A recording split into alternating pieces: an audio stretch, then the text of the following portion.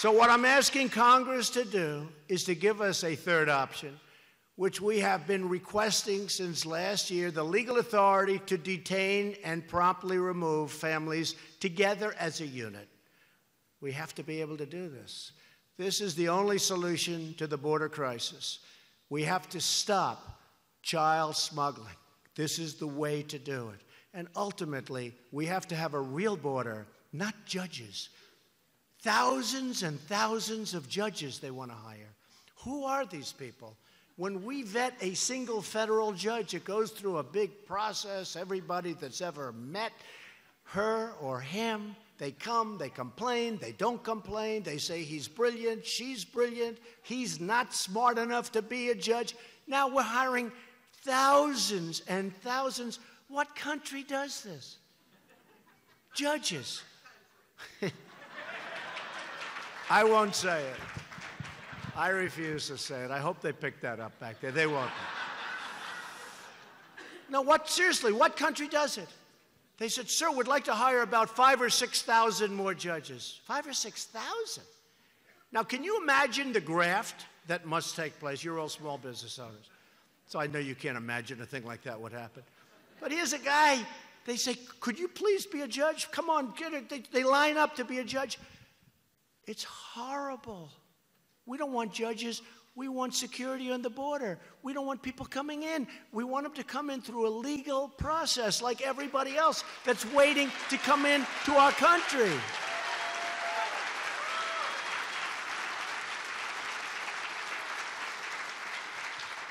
And it got so crazy that all of these thousands, we now have thousands of judges, border judges, thousands and thousands. And by the way, when we release the people, they never come back to the judge anyway. They're gone. They're in your system. That's it. If they're good, that's great. And if they're bad, you'll have killings, you'll have murders, you'll have this, you'll have that, you'll have crime. You'll have crime.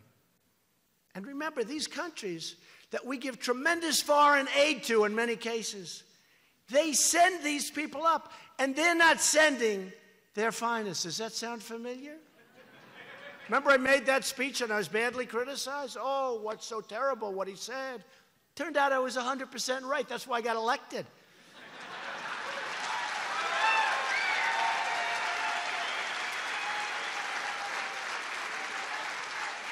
We want a great country. We want a country with heart. But when people come up, they have to know they can't get in. Otherwise, it's never going to stop.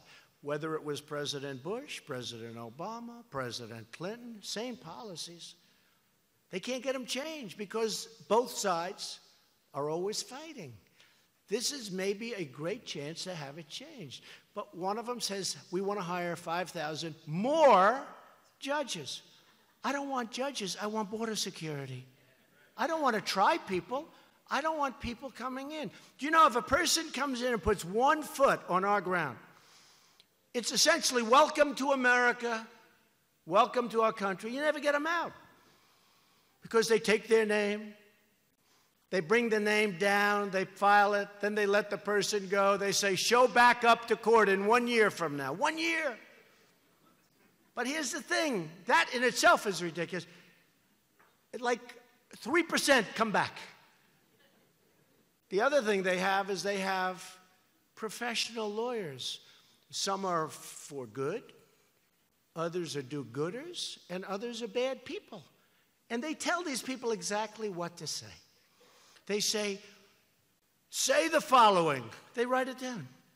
I am being harmed in my country. My country is extremely dangerous. I fear for my life. Say that. Congratulations. You'll never be removed. This is given to them by lawyers who are waiting for them to come up. And they're not all bad people. They're impractical people. But in a way, that's cheating because they're giving them statements. They're not coming up for that reason. They're coming up for many other reasons, and sometimes for that reason. There's been a 1,700% increase in asylum claims over the last 10 years. Think of that. Think of that. We're a great country, but you can't do that. Smugglers know how the system works. They game the system. They game it. It's so easy for them. They're smart. They didn't go to the Wharton School of Finance. They did. But you know what? They're really smart.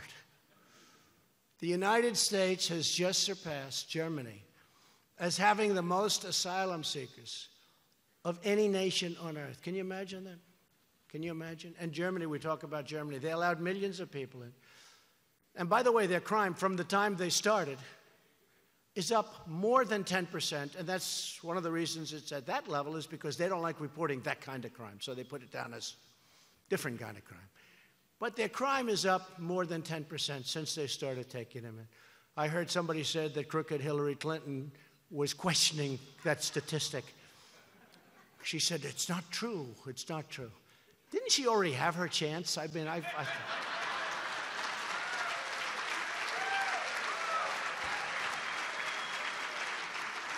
I'll tell you what, when you read the IG report with these really dishonest people, and I was never a deep state guy, let me tell you, we got some bad people that are doing bad things, but when you read that IG report about how she got away with what she got away with, it's a disgrace.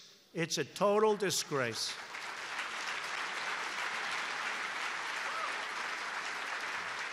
And you ought to see the hearings that are right now on television, but that folks are being, they're going on to the mainstream fake news media. They want to focus on immigration because they want to keep the cameras away from the hearings, because those hearings are not good for them. In fact, they're a disaster for them. The whole thing is a scam. It's a scam. And what's happened is a disgrace. So we have a House that's getting ready to finalize an immigration package that they're going to brief me on later, and that I'm going to make changes to. We have one chance to get it right. We might as well get it right, or let's just keep it going, but let's do it right. We have a chance. We want to solve this problem. We want to solve family separation. I don't want children taken away from parents. And when you prosecute the parents for coming in illegally, which should happen, you have to take the children away. Now, we don't have to prosecute them, but then we're not prosecuting them for coming in illegally. That's not good. We want to end the border crisis by finally giving us the legal authorities and the resources to detain and remove illegal immigrant families altogether and bring them back to their country. We have to bring them back to their country. Now think of all that aid that we give some of these countries. Hundreds of millions of dollars we give to some of these countries, and they send them up. Well, I'm going to go very shortly for authorization that when countries abuse us by sending their people up, not their best, we're not going to give any more aid to those countries. Why the hell should we? Why should we?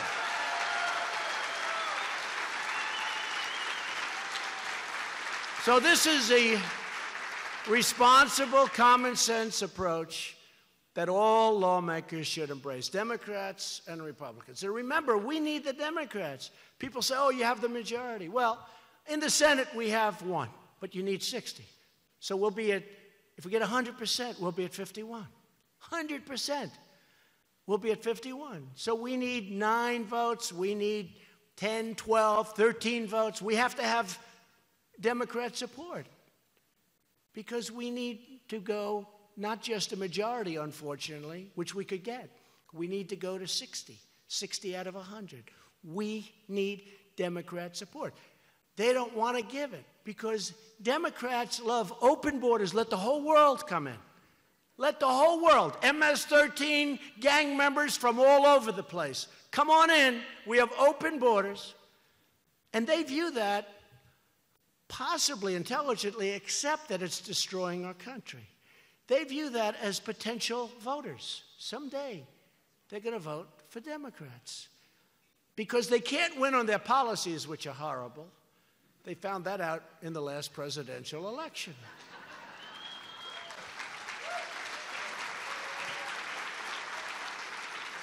In fact, their only policy was that Donald Trump is a bad guy. He's a bad person. Vote against Trump. And they said it so many. There's hundreds of millions of dollars of negative ads. Nobody's ever been hit like that. I used to go home. I started disliking myself. It's true. I said, man, am I that bad? The problem is they never told anybody what they're doing. They didn't talk about tax cuts. By the way, they want to take away your tax cuts, and they want to substantially increase your taxes. They didn't talk about crime. All they talked about was Trump. So when people got to the booth, they said, we're going to vote Democrat. We're going to vote Democrat. But then they get up, they said, but what does she stand for? What do they stand for? They just say Trump. No, I'm going with Trump. And that's what happened. We got tremendous Democrat support. It's a beautiful thing. That was a beautiful night. Do you agree? That was a beautiful night. That was some night. That was some night. But you have to stand for something. And you have to stand for safety and security of our country. We can't let people pour in. They've got to go through the process. And maybe it's politically correct, or maybe it's not. We got to stop separation of the families. But politically correct or not, we have a country that needs security, that needs safety, that has to be protected.